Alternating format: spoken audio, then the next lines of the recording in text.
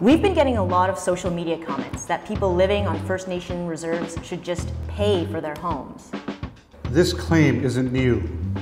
It's probably been around since, the dawn of Canada's colonization. But we're going to set the record straight. Housing on reserve isn't free. On reserves, there are privately owned homes and there are community-owned homes, just like off reserve.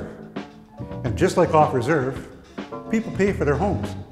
In fact, across Canada, over 50% of homes on reserves are privately owned or rented.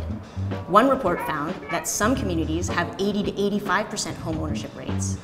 The rest is band housing, which is managed by the community. Each community can decide how they want to rent out their housing. Many communities provide social and subsidized housing for members who are struggling and need support. Yeah, I know what you're thinking. Aha! Free housing! But housing assistance isn't unique to reserves. Across Canada, there are over 575,000 subsidized rental units off reserve.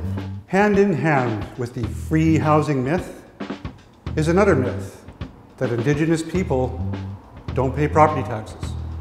But guess what? Some people living on reserve pay property taxes. Yes, property taxes.